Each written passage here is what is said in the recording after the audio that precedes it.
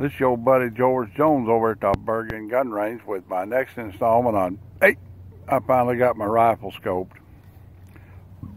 So what I put on it is, this is the Ruger International 1022 that I bought last year because I finally broke down and bought one after 50 years of wanting one. I finally broke down and bought one. And it was in the stainless steel bright alloy receiver configuration. And I've always liked the International, and I finally broke down and got one. Then I decided that I'd scope it up. Okay. So I have put the Simmons 22 Magnum, which I think is the right scope to put on anything rimfire. I have yet to put one on my B-Mag, but I will eventually. Some things I like about the Simmons. First of all, it's not terribly expensive. I paid $49.95 for this one at Knob Creek Gun Range. It is 3x9.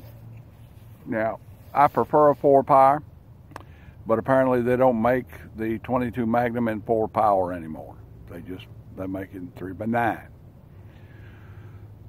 It's got a very pronounced and very easy to articulate focus bezel back here. The adjustment is here and nice and big and well marked. I also like it that it has this style of adjustments. You can do it with your bare hands. You don't have to have a 50-cent piece or a quarter or a screwdriver or something. And they come with mounts. That's the thing. So I had to buy the Weaver base, and then the scope came with the rings.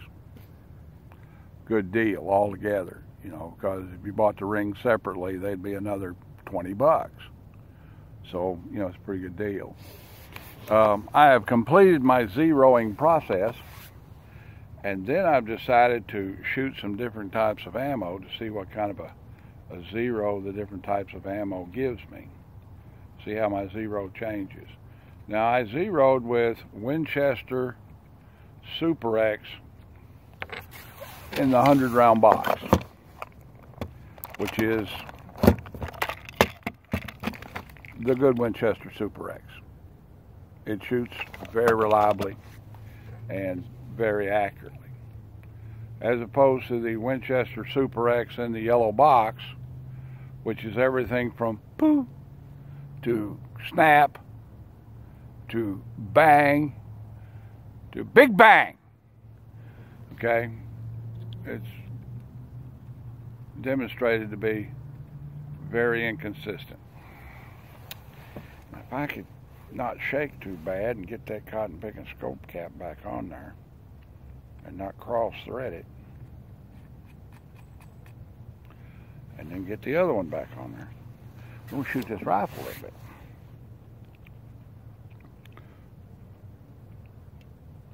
So we're going to try it with some different ammunition, try it with some different ammo, and see how it shoots. Oh, come on, unsteady Jones.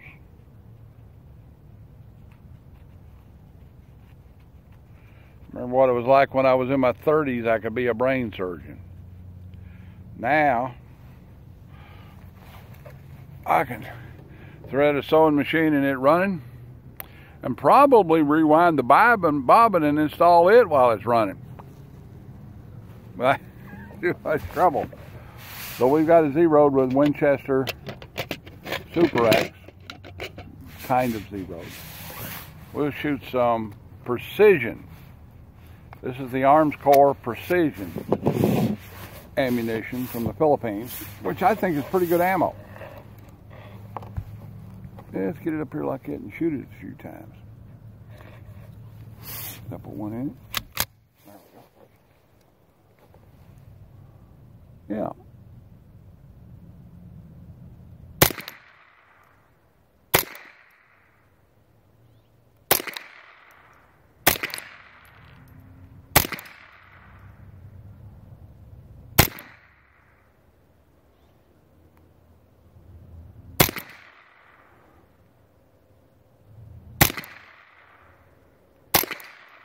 It shoots pretty good. Let's try the rabbit, see if we can get him swinging.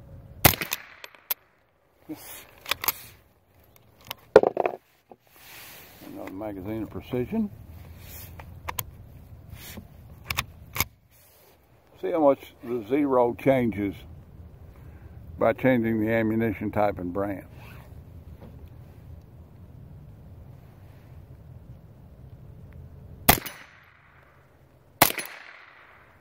Almost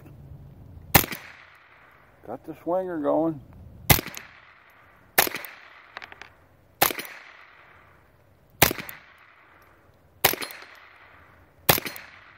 And it started raining.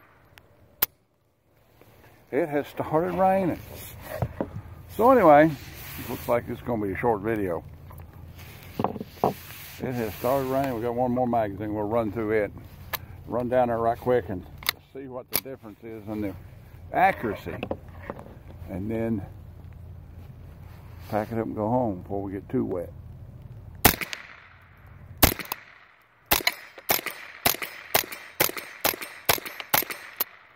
Yeah, eating the same hole out of that paint job on the target.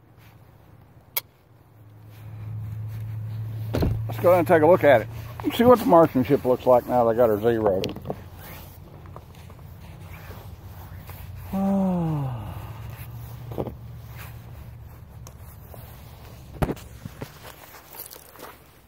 That's how I get my cardio, running up and down this cotton picking range. I must logged 500 miles out here last year. Keeps me young. Yeah. Keeps me young.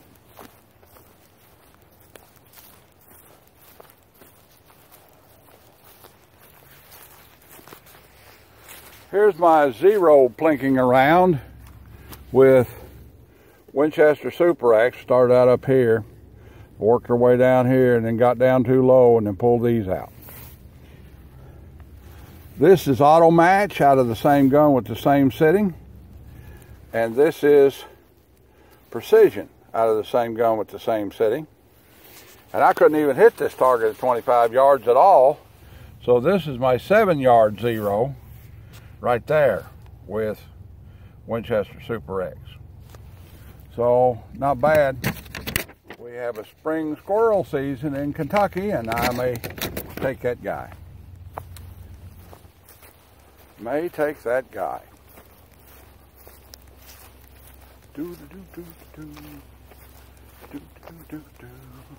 Won't be long till we're back to mowing. Thanks to Patreon supporters, we have a good lawnmower for over here.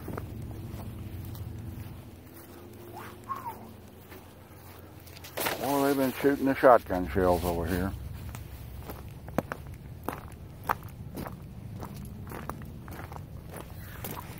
Which is good. Good. The Clay Moms. This is Bergen. In Bergen, you don't have soccer mom vans roaming around with appliques of soccer balls in the back window. In Bergen, you've got stickers of clay pigeons and clay pigeon brands in back windows. Well, it's starting to rain pretty good, so I'm gonna pack her up and head out. Y'all like, take, share, commentate, and subscribe. Just a little video. I was over here zeroing a rifle, and I thought, yep, might as well turn the camera on. God bless America. God bless everyone. We'll see you when we see you. Bye now.